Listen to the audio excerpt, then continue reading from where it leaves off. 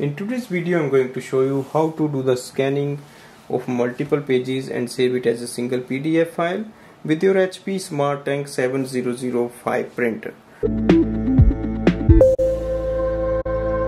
Now the first thing is to make sure your printer is connected with the device like iPhone, Android phone or a MacBook or laptop, and open the HP Smart app. So I'm using my iPhone. So this is the HP Smart app. You can see the printer on the top and look for the scan icon or printer scan option. Now place a document you want to scan. So it should be facing downwards on the corner with the arrow, and then go to the main screen. If you are using a photo, you can just select the photo, otherwise click on the scan icon.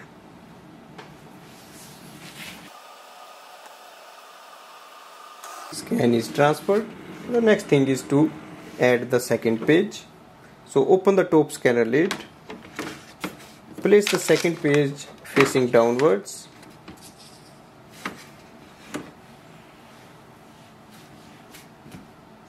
now go to the main screen, click on the next button and click on the add button on the top and scan again. So that's the second page.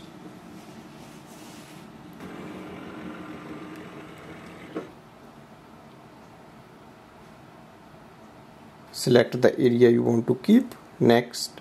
So now we have the two pages. If you want to add more, click on the add button and just add the next page. Or if you are ready, you can just click on the share or save button.